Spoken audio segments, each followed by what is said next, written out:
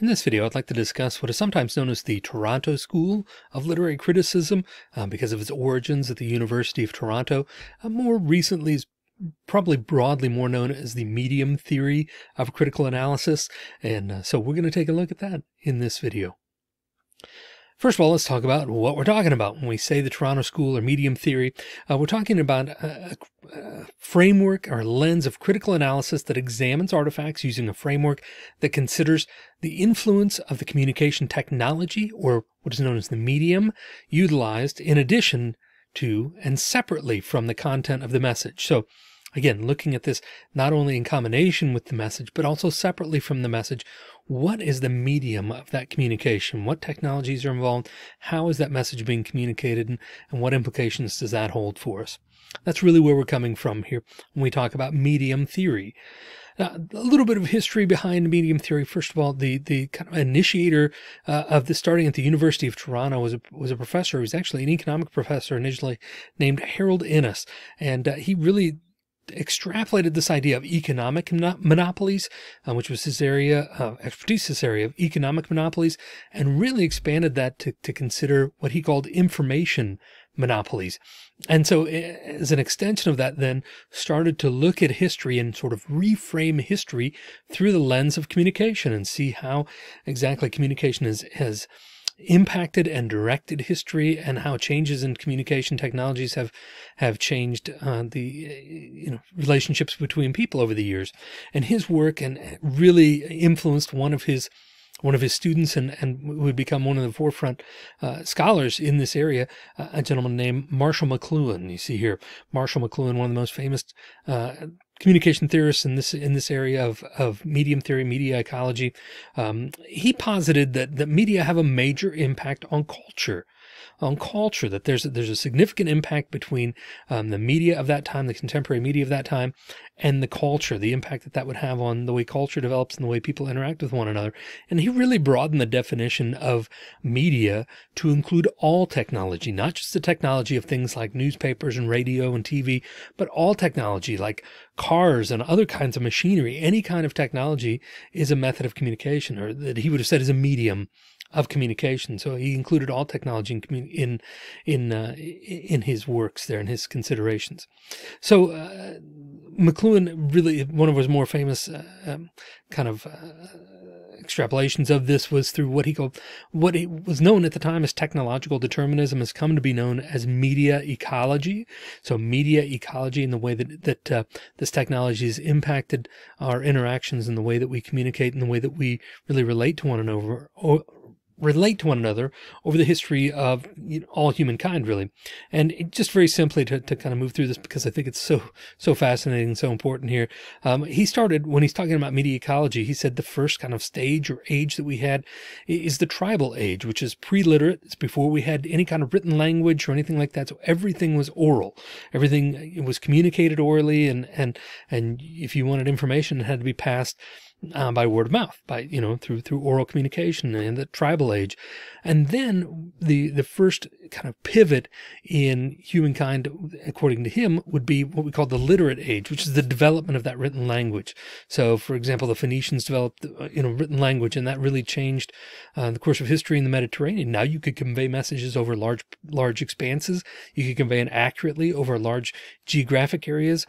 But it really allowed people to then kind of, in some ways, separate from the tribe a little bit. You weren't, so reliant on the oral history and the oral communication. You could receive communication over further distances, and so therefore distance yourself from the tribe a little bit, and have to be in direct geographic connection with the people to be able to communicate with them. But anyway, the literate age really is the first pivot, and it really affected the way that we relate to one another, the way that we communicate with one another. He said the next advent in communication that really changed the world, and this is a massive one, is the invention of the printing press. The Gutenberg printing press really changed the world and ushered in what we call the print age. So now we have not only a handful of people who can be literate, because at the time during the literate age, even though people could read and write, it was a handful of people that could do that. It was not really widespread. There just weren't, first of all, the materials. If you're going to learn how to read, you've got to have materials to be able to learn that and to learn how to write, and somebody to teach you to do that. There just weren't enough materials, and there weren't enough people to do that. So it was really limited to those who were very wealthy, those who were in religious service, things like that. And it wasn't just, common for people to be able to read and write. But the print age changed all that. It provided the materials so that now everybody could get their hands on a book in some respects, right? Now it wasn't just limited. Now more people could learn to read and write, and the print age really allowed us to kind of isolate even further. Now we could receive messages from, over great distances and over great expanses of time, and have consistent messages and those types of things. So the print age really ushered in this mass literacy and changed the way that we interact with one another, really kind of in some ways allowing us to isolate even further. You see that in connection with the westward expansion, for example, into the United States during that era, where you weren't as reliant on the tribe for everything. You could hack it out in the wilderness. One person could go out and hack it out in the wilderness and create a home for themselves and create, a livelihood for themselves, and still be connected with the world through these books, and still be literate and still have their own ideas and things like that. So the print age really was one of the, just this massive shift in the way that we relate to one another, the way that we communicate with one another, the way that we understand the world around us.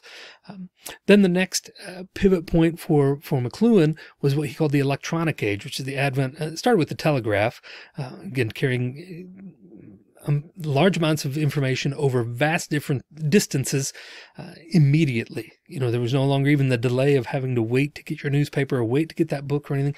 Now you could have that information immediately. Of course, this then extends into things like radio and television, and even to a certain extent the initial stages of computers. But really, again, creating what McLuhan called the global village. So then we were able to be separate and still together. We were able to be separate, be in our own homes, be fairly isolated, not have as much contact with other people if we didn't care to, but still be very much connected to what was going on in the world around us through these, through the television, and have these common touch points of these television shows and radio shows that were very popular, and still sort of be speaking the same language, so to speak, have the same interests, have the same information, and yet be very separate. Now, McLuhan didn't really get into the next age, what people have added, and what we call the digital age, because this was really after his work and after his passing that this really came into fruition. But now we're in what many scholars call the digital age, and it's different from the electronic age in the sense that it's interactive. The digital age is much more interactive. We have through social media and through the web, that much more interactive ways of communicating than we do in the electronic age with television and radio. And this, again, is impacting the way that we communicate with one another. Again, in some ways drawing us closer together, and in other ways pushing us further apart. Right? Because we literally don't have to have any contact with people. As we've discovered over the last year with this pandemic, we can be very successful in isolating ourselves from one another and yet still be very, very connected in some ways. So now we have what we call the digital age. So anyway, just really fascinating stuff in identifying the ways that communication, or the medium, impacts the way that we communicate with one another and how we communicate with one another, and the implications that holds. And we'll get into all that in just a second here. Finally, outside of the University of Toronto, where there were a number of scholars, just giving you the barest look at the University of Toronto and the Toronto School, there were a number of important scholars in this area, of medium theory that came through the University of Toronto. It's studying a variety of different things. But beyond that, then we have in the 1980s really the advent of the medium theory, and the person who coined that medium theory is named Joshua Meyrowitz. Right, Meyrowitz. He coined that term medium theory to really serve as a broader umbrella, so to speak, of different related theories, because there are a lot of different areas within medium theory that, as you can imagine, there's a lot going on with media and a lot that people have to say about it. And so there are all these disparate theories, but they all kind of fall under this umbrella of medium theory. Then that was just a term coined by Joshua Meyrowitz in the 80s then. So you had Harold Innis back in the 40s, really starting his work and coming into his age in the 50s, 1950s. Marshall McLuhan really came around in the 60s, starting in the mid 60s when he published books and things. And then finally Joshua Meyrowitz in the 80s kind of provides a little bit of timeline for what we're looking at here. In terms of the major premises of medium theory, now remember, again, this covers a broad range of materials, medium theory does, so it's more of an umbrella theory. It doesn't cover just one thing, but some of the major premises that are really discussed a lot of times in media and medium theory are that, first of all, communicating through a medium is different than communicating face-to-face. It just is. There are differences that are involved when you're communicating through a medium or some sort of technology than are involved when you're communicating face to face. First of all, you have what we would call barriers to entry, for example. So people may not have access to all the same technologies. It's possible that they may not have access to the same technologies, right? They may, some people don't have access to the internet. Some people don't have a smartphone. Some people don't have all these things. So you have to first of all have access to that medium, right? And so if you don't, then that's going to be an issue, right? Barriers to entry can be an issue and can be a difference in communicating through a medium. You also have things like the disinhibition effect that happen in mediated communication that are different than face-to-face communication. The disinhibition effect being that, people get more brave on the other side of a computer, on the other side of a screen, when there's a technology between them and the other person, they get more brave, which is why you see lots of flaming online and people, really raging online in a way that they wouldn't necessarily, and saying graphic things that they wouldn't necessarily say if they were face to face with somebody, but they do so when there's a technology involved because they have that separation. It's what we call the disinhibition effect. So things like that are going on. And those are just examples of ways that communicating through a medium is different than communicating face to face. Secondly, media are more than just channels of communication. Technically, a medium does refer to the channel of communication or how we are communicating, but it's much more than that that's involved. Again, just for some examples, different mediums or media is just a plural for the word medium. So different media will encourage and or discourage types of interaction. So certain media will encourage people to engage with one another, encourage people to have that kind of interaction, or others will discourage it, right? Sometimes they will discourage it. So that medium can have that impact. Secondly, you have one of McLuhan's other kind of famous contributions to this area is a statement he made in a book that he wrote called "The Medium is the Message." The medium is the message. And by that, one of the things he meant by that is that the medium that you choose to communicate an idea will impact how it's received. It also says something about how you feel about that message. It says something about how that other person should feel about that message. So for example, if you have a critically important message that absolutely must get to this person without question, you're not just going to write it down on a Post-it note and stick it on the fridge. When you write something on a Post-it note, it's kind of a throwaway thing, literally, right? Post-it notes are able to be thrown away. And so when you write something on a Post-it, then the assumption is that that message is also something that can be thrown away or must not be that critical. That you want the person to have this information, but it's not like life-saving information or really crucial information of a sort, right? That you write stuff down there that is intended to sort of be thrown away. And if you have something that really is critical or life-changing or life-saving or whatever, that you will choose the appropriate channel for that, the appropriate medium for that, which is probably not a Post-it note. In the same way so anyway, the way you communicate a message or the channel that you choose to communicate a message through is important to how that person relates to that message. It says something about how you feel about that message, about how you feel about that person. So the medium is the message. These media are more than just a channel of communication. They are part of the message themselves. We also need to understand that every medium is different. Every medium is different. They're not all the same. So we have, just to name a few little differences in the mediums, we have, first of all, unidirectional mediums versus bidirectional mediums. So some mediums are one way only. Television, radio, newspapers, those are really, you can provide feedback. They're really significantly one way only. They're unidirectional.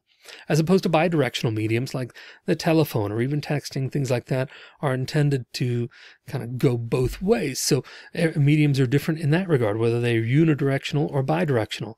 They're also different in the sense of, are they unisensory or multisensory? right? Are they engaging a lot of different senses, or are they just, primarily relying on one? Radio primarily relies on auditory senses, right? On hearing that, but other sorts of mediums rely on multisense. Television, in a more elaborate way, relies on both sight and hearing. So that's multisensory.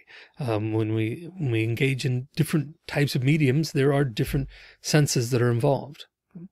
Is this medium visual or text-based? So again, you have television, which is obviously a visual medium, as opposed to newspapers and books and magazines and things like that, which are primarily text-based. Now, they include some visual elements, but they are primarily text-based, or the difference between a phone call and a text. So a phone call obviously is very auditory oriented, but text is text-based. So.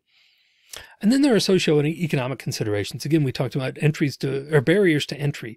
Is there a particular socioeconomic group of people that this message is intended to get to, or is more likely to get to based on your choice of channel? Right? So we need to, those mediums are different in that regard as well. Finally, we have micro versus macro medium levels is another major premise here, micro versus macro medium level. So a micro medium level is something that is intended for the individual, right? The influence of that medium is influence of that medium choice by the individual is for a specific purpose. It's more narrow. It's narrow more narrow in terms of the audience, more narrow in terms of the purpose of the message, as opposed to macro, which is more of a cultural type of communication. It's how the development of a medium impacts the kind of social interactions or thinking or social roles and those types of things in a broader context. So when we talk about macro medium, we look at mass communication, for example, mass mediums like television and radio. Those are intended to impact and address a larger number of people, right? And not just an individual person or an individual idea. They're intended to cover a variety, large groups of people, large groups of ideas. So micro versus macro medium levels are other considerations.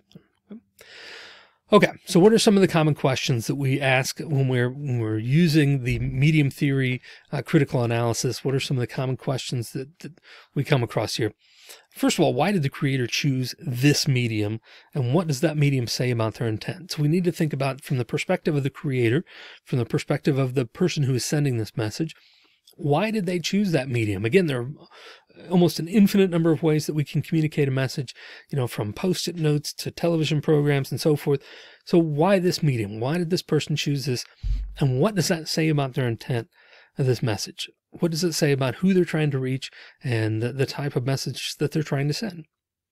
In what ways might this medium influence the reception by the receiver? So again, we know that the choice of the medium will impact the person receiving that message. Okay. So if you see something on a Post-it note, you're more likely to think of it one way as opposed to somebody rushing in and telling you face to face or catching you on the phone or something like that, right? So in what ways might that medium influence the reception by the receiver? How is this person going to be impacted if they see something on a Post-it note as opposed to if they see something, broadcast on a television station? How is that going to impact their interpretation of that message and the reception of that message? Next, how might the makeup of the audience be affected by the choice of the medium? How might the makeup of that audience be affected by the choice of the medium? Who is going to receive that message? Again, what's the anticipated audience? And how do we know, based on the makeup of that audience, how are they going to be affected by that choice of medium? We make those choices and we intend for a particular audience to hear it. What impact is that going to have? What relational implications might stem from this choice of medium? Again, people are going to have interpretations of this. So what does this choice of medium say about your relationship with that person?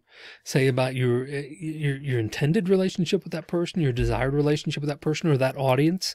Right? What relational implications might stem from that choice of medium? What socio-political implications are inherent with this medium, within this medium? So in other words, what types of classes of people are we trying to reach here? Are we trying to reach, people who have access to certain media? Again, barriers to entry. Are we trying to reach people who have access only to certain types of media? Or are we trying to reach a broader audience, a larger group of people are going to have access to that medium? Or so how are the socio-political implications inherent within that medium? And then finally, how is this medium viewed and or used in a broader context? Oftentimes new media will have not as great an impact on people, or they won't have the same type of impressions. So it used to be, for example, when you were a movie actor, it was considered, really serious downgrade to appear on television, because television was seen as a lower type of medium. So if you're communicating on television, your message must not be as important, or you won't be taken as seriously. More recently here, with the advent of podcasts, which for a long time were kind of viewed as kind of, just this hobby that nerds have and things, but they weren't viewed. And now they're gaining a wider footprint. But you still have some people who are like, I don't do podcast appearances. I don't, appear on podcasts. They're just sort of beneath me. So we need to consider how that medium is viewed and used in a broader context then. Okay. So I want to take a look at a specific kind of medium as we use this for critical analysis, and as I usually do, I picked a particular item here. So this is something that, in the last year, during really at the start of the pandemic, I've kind of really started becoming interested in podcasts. I really wasn't before. I was kind of one of those snobs that thought, podcast really doesn't have anything to offer me, but really gotten into podcasts in the last year. So I thought I'd take a look at just generally at a podcast and using it for this, critical analysis of medium theory. So I chose one of my favorites, which is Armchair Expert with Dax Shepard. Really enjoy a piece of the show. Don't always agree with it, but I really appreciate his perspective and enjoy his guests and enjoy his method of conversation here. So we're going to take just a quick look at, in general, Armchair Expert, not a specific podcast episode, but really just a podcast in general, the program in general. So what are some of the common questions that we ask when exploring a medium like this? First of all, why did the creator choose this medium, and what does the medium say about their intent? Based on my listenership, so to speak, of this podcast over the last year or so, I understand he chose this medium for a variety of reasons. First of all, it allows him to be expressive. He enjoys conversation, enjoys challenging other people, enjoys being challenged himself. Also falls outside of the realm of the FCC, so he doesn't have to worry about what he's talking about and what language they're using, and he can talk about whatever he wants with whomever he wants. There's no real regulation involved here. So, but I think it also allows him to be a little more personal with the audience. He's explained a couple times that he enjoys the podcast because, making a movie, for example, if he's directing a movie and wants to express something that way, it takes 2 years, and then it comes out, and within a couple weeks it's over, and people either watch it or they don't. But it just takes a long time to send, sort of a very brief message. Whereas a podcast, he has the opportunity to do this on a regular basis and have it be more contemporary. So anyway, I think he chose this medium because of its immediacy, both in terms of time-wise. It comes out, it's much more relevant because it's much more contemporary. It comes out much faster than a movie or something like that would. But also the immediacy of the intimacy of talking with that person and the intimacy with the audience, the relationships that they feel that there's that connection. So I think he chose that medium for a variety of reasons, including those. How might this medium influence the reception by the receiver? Well, again, there people have different views on podcasts, so that's going to have an influence on that. Just your general view of podcasts will impact how you view that. But I think in addition to that, the medium influences the receiver by that kind of, again, that the personal type of relationship that you have through a podcast, not only because it feels like a conversation, it feels like you're there in the room, feels like you're involved, but also it is literally in your ear. Most people listen to podcasts through their headphones or at least in their car speakers or something like that. So it's right there with you. It's very intimate. It's right almost inside your body in a sense. So it can influence the listener in that way. So you feel very connected to these things. How about the makeup of the audience be affected by the choice of medium? Well, it's going to reach a certain kind of age range. It's probably not going to reach senior citizens. they're not, I don't know a lot of seniors that are interested in podcasts. So that's a medium that doesn't really, hit for them. And even, I'm on maybe the upper age, I guess, of that. Again, I was slow to come to podcasts. I'm in my mid 40s and I was really slow to come to podcasts. So the makeup of the audience is probably going to be younger. It's probably going to be people who are more interested in a variety of ideas, and because that's, his podcast really promotes a variety of ideas. It's not just celebrity interviews, but it's interviews on politics and medicine and health and wellness and all kinds of things. So it's going to be people who are interested in that type of thing, in self-enhancement and in other people. And but that they're going to be, though, that cross section who are also interested in listening to podcasts, which is, again, going to be more limited to probably a younger demographic. What relational implications might stem from this choice of medium? Well, that's interesting because this isn't really a person-to-person. This is more of a mass medium. So that's one thing to consider, first of all. But also, secondly, that it does feel very personal. You feel like you get to know Dax and Monica, his co-host on this podcast. You feel like you get to know the people because it is such a sort of intimate experience that you feel like you're getting to know these people on a personal level. So there are kind of relational implications that might stem from that choice of medium. Certainly it's more connected, more personal, more intimate than would be for example, even a TV show or something that you would see in print, but it feels much more personal than that. What socio-political implications are inherent within this medium? We could talk about barriers to access or barriers to entry. Who's going to have access to these podcasts? I mean, theoretically, anybody. That's freely available on the web, but that implies that you've got some way to listen to it conveniently and to access it. That you've got internet access. That you've got a podcast program that you're using to play that. That you've got a smartphone or a computer or something like that. So there are socio-political implications that would leave out certain groups of people. There's a barrier to entry in terms of technology inherent within this medium. So there are those types of things to consider.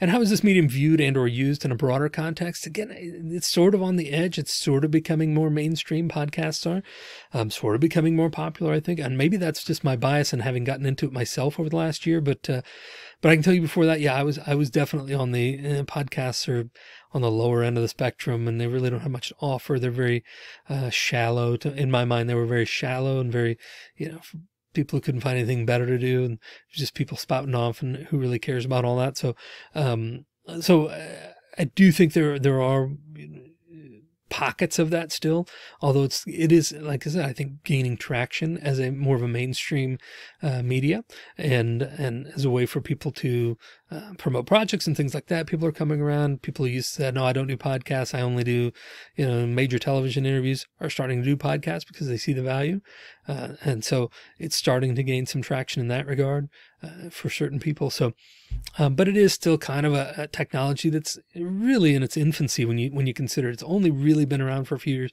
and only been popular for the last couple of years in the way that extremely popular. So there are still some skeptics. There's some people who see it as shallow and not really worthy of your time. But anyway. So again, these are just some basic ideas of how we apply this type of lens. But the most important thing to remember here is that for medium theory, we're thinking about not just the content of that message, but how it is being conveyed. What's the technology being used? How does that impact the message? How does that impact our culture and our cultural development? Just all of these things related to how a message is being communicated and the importance of that. So just, continue to be critical and thinking about things in terms of not just the content, but the medium as well. If you have any questions about this or any other type of critical analysis, I'd be happy to chat with you. Just send me an email and I'll get back to you as soon as I can. In the meantime, get out there, start thinking about not just what is being communicated, but how it's being communicated and what impact that might have on the overall message and the overall relational implications.